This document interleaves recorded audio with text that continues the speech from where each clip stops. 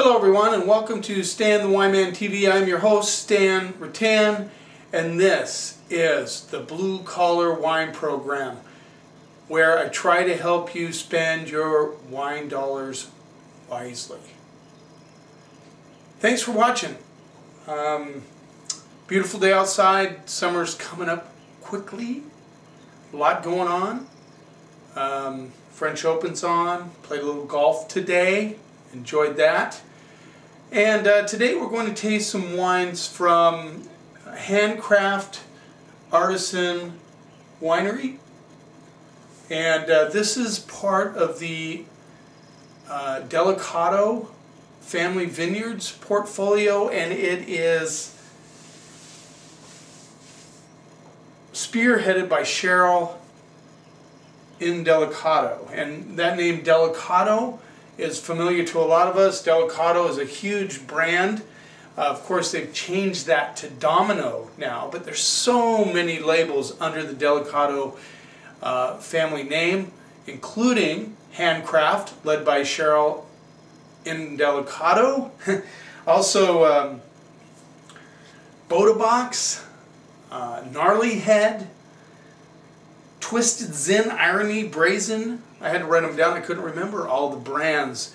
In 2006, Delicato Family Vineyards was the 13th largest winery in the United States. I don't know where they're at now, but it just gives you an idea how big they are. Now, I like a lot of their brands. I sell a lot of Botabox at the store. It's a great box wine. In fact, many of the Botabox wines, we did a box versus bottle blind tasting. You know, we poured them into decanters, and everybody came through and they tried these wines, and believe it or not, Botabox beat out the bottled wine in Malbec. So I've been impressed with Botabox. I've always been a fan of Gnarly Head. I think they're great, you know, just everyday reds, you know, varietally correct.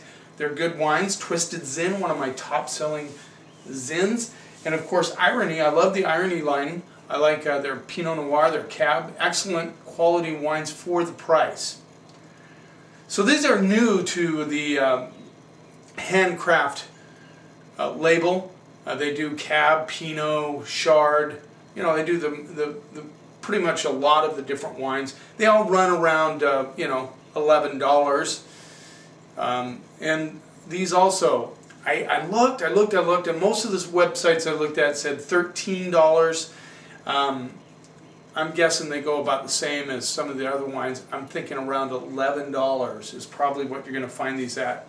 These were sent to me in the mail, so I thought I'd do a little YouTube video on them, you know, review them online, and hopefully, you know, they show well. Oops, better take the screw cap off the white. Before I get started though on these wines, which I'll do in a second, I want to talk a little bit about Handcraft Winery. In Delicato, Cheryl has a big Italian family heritage. This is third generation, and you know, the great-great-grandfather came from Italy, planted the vineyards, and now the family is continuing in the progress of, you know, new labels, new brands, winemaking, all that incredible story behind that. But the winemaker is, I'm going to butcher this, I was going to call Rubina, who sent me these samples, Alicia Isais, is I believe how you say it. So a woman winemaker, which, you know, she asked me if I might want to do a little article on women in wine, which I probably will do, although it's more and more common now. They say half of the students in UC Davis are women enrolled. And I know a lot of women winemakers, so it really isn't so much an issue anymore. But it was interesting. When I went to Italy in 2006, we only went to one winery that was all women. One winery, and it was the only place we went that they served beef sticks. Every other winery would talk about, hey, yeah, you know, when you're drinking Chianti, you know, it's good to have protein. That protein breaks down the tannins, all that stuff. And only one winery actually gave us beef sticks to have with the wine tasting. and it was an all-women winery. I wish I'd remember which winery that was. I beat myself because I lost the brochure on the winery. But anyway, point is, you know, that the women were the only one to figure out to actually give us some meat with the Chiantis we were drinking. This Handcraft winery is up to about 150,000 cases a year. Like I said, these two blends are a new addition to the winery. And Cheryl went to nursing school, and because of that, she has a lot of passion for people, especially women that get breast cancer. So last year they donated $100,000 to the breast cancer research. So it's a good cause behind these Handcraft wines, just something to remember, and that's always a good thing. I have my tech sheets here so I can tell you what's in these wines. Let's get started with the white. Rolls in about $11. You know, and we're talking. I always give the price that you're probably going to pay. They call it post-off, where they knock the price down. They usually do that on a monthly basis. So I'm guessing you can get this anywhere from $11 to $13. And this is the Handcraft Artisan Collection White. And let me look at the tech sheet, tell you what the blend is on this. It's Riesling, Sauvignon Blanc, Viognier Moscato, and Pinot Grigio. And one of the things that Cheryl, because of her Italian heritage, she likes to throw some Italian varietals into her blends, into all her wines actually, and they found that this gives them a little lift. There's the label for you. And so that's kind of celebrating her Italian heritage. Throw in a little bit. This has Moscato, of course, and Pinot Grigio, both Italian varietals. And let's see what we get on this. Get a little bit of apple, some a white flower component comes through on this one. Get a little grassy notes, which is interesting. So there's definitely some peach and apricot coming on through there. A little bit of orange blossom coming through. Interesting nose, I like it. Let's see what we get on the palate.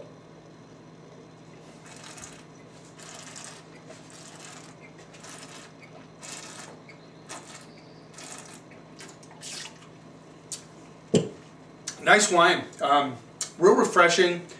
You know, it's got the Riesling and Moscato in it, but the Moscato, you can taste the Moscato, get a little bit of that orange peel thing. A lot of tangerine notes, but what I like about this wine is it's got a nice acidic background to it, which is interesting. It makes it, so it's not, there's no flabbiness to this wine at all. It's got a good, solid, acidic background. It's not laser sharp, but I mean, it's there, which is good.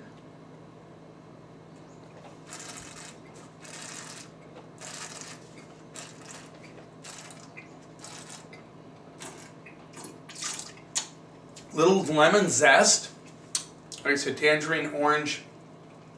You can taste the orange blossom element of it, and definitely white flowers come through on this one. You know, this is a nice wine because I can see it pairing with Asian foods, but at the same time it's got enough acid. I would have this with shellfish. I wouldn't mind having this with oysters. Wouldn't hurt my feelings at all. Definitely a deck wine, you could say. Curious what the alcohol is on this. I always hate it when I do this. You guys, I'm sorry. My eyesight is terrible. It looks like about 12.9%. Yeah, I believe that's 12.9% alcohol. Let's look at the tech sheet. 12.5. Excuse me. Sorry, guys. Anyway, this is a delicious wine.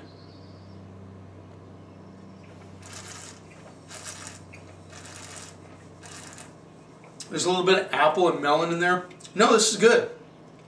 Good wine. It's hard to spit out. A delicious, it's almost a 10 on the delicious factor. Good acidity, finishes fresh, nice and clean. I like this wine. I'm giving it a B+. Let's move on to the red. B+, $11 white. I'm going to have to tell my supplier, who carries the other Handcraft wines, to bring this on, to bring that white on board for sure. Dripping a little bit. Okay, on to the red. Going back to the tech sheet. I hope you don't mind if I use these. It's hard to remember all the things in this wine. I decided I'm not going to depend on my memory, on my programs anymore. I hope that's okay. If you have issue with that, if you think that's wrong, let me know. Make a comment. Come into the store like so many of you do. Tell me what you think about whether I should have some notes. I don't know. I'm telling you, sometimes it just doesn't all stick. So this red blend is a blend of Zinfandel, Merlot, Syrah, Malbec, Sangiovese, the Italian side, and Petite Syrah. So mostly New World varietals. You know, the Zin, Malbec, well, not New World all, but you know what I'm saying. One Italian, Sangiovese. It was interesting when I was looking up some information on this that the winemaker and Cheryl just decided that adding an Italian varietal, whether it's to their Cab, their Merlot, whatever, it just gives it a little bit of aromatic lift, a little bit more pop, so to speak. This has Zinfandel in it, was interesting. Talking about grilling wines, oh, probably should show you the label real quick. Almost lost track there. There you go. Handcraft. $11. I'm going with $11. I think that's what you're going to be able to buy this for in most places.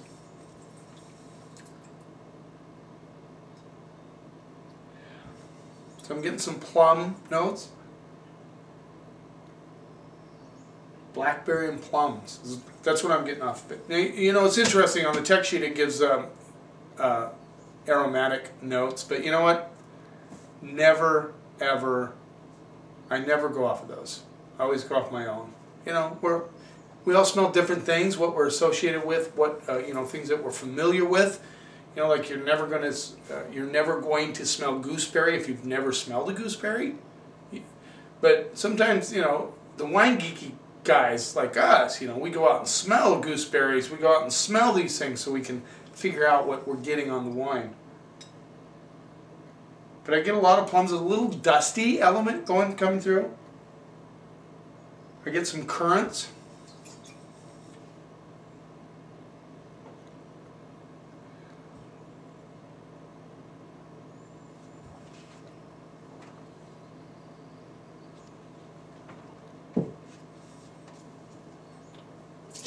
Can't remember if I rinsed or not. How can I remember what's in the wine if I can't even remember if I rinsed? But I must have, because it was a little bit of drip action going on there.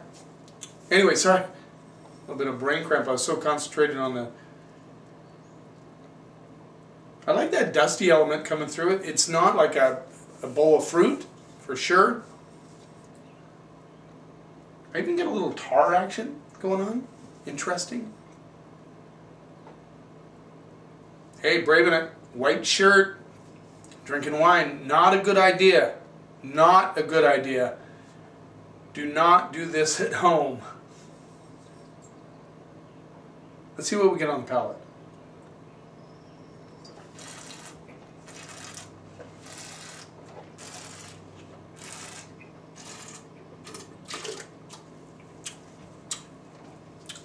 Zinfandel definitely comes through. I get a light black raspberry, currants.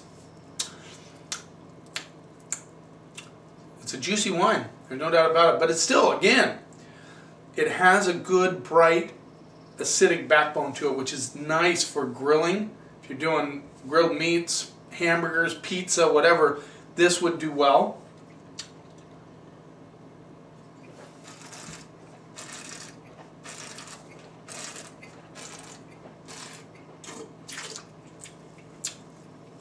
If you like Zinfandel, you're going to love this wine. I think it has a nice, good brightness to it. Still has that kind of jammy element, but it doesn't go like goopy jammy on you because, hey, you know, because of that acidic background, I get blackberries, currants, raspberry all day. It's interesting, I didn't get that on as much on the nose, but it certainly comes through on the palate. Nice brightness. I think that Sangiovese gives it that nice lift in a bright way.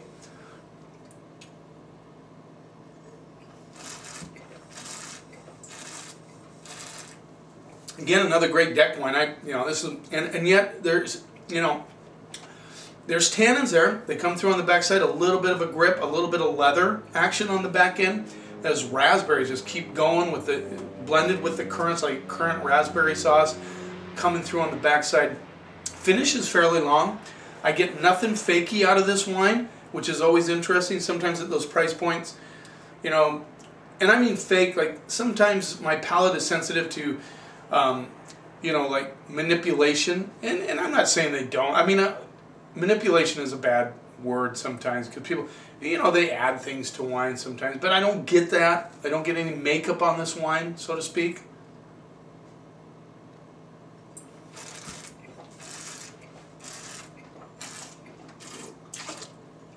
No. You know, serious wine with a juicy kind of, you know, bright, jammy, but not jammy. I don't know where I'm going with that. Anyway, I like the wine. I think this will be a big hit. I think there's a lot of people who are going to like this. It kind of crosses the path between, you know, it's not a fruit bomb. It has a little bit of character to it, good acidity, leather on the finish, even a little bit of minerals coming through. Good wine. I'm going to go BB+ on this one also. I think it's a good job. Always makes me nervous when people send me wines. I'm telling them I'm going to do YouTube. You know, I mean, I don't know if I've never tried these wines before. I am going to ask my distributor to give me some samples of their other varietals. I saw them in the book. I'm very curious about those also. Good play. I hope they carry these wines. Excellent job. I like the Italian varietal idea. I think it comes through in these wines. I think they're excellent. And speaking of Italian wines, I've been reading this book, Passion on the Vine by Sergio Esposito. He has a wine shop, I guess, in New York. This was written in 2008, not that long ago. I just want to show you this book, only because I am so enthralled. Passion on the Vine. And thank you, Giovanni, for loaning me this book. I'm almost done. I'm loving it. Excellent read. If you guys want Passion on the Vine by Sergio Esposito, excellent read. If you're into Italian wines, want to know about food and wine, which Cheryl in Delicato is big on food and wine pairing, which makes sense, being of Italian heritage. Hey, thanks for watching. I hope you're having a great day. I hope you had a great weekend, Memorial Day weekend. I hope you really enjoyed it. And cheers. Here's to keeping the snob out of wine.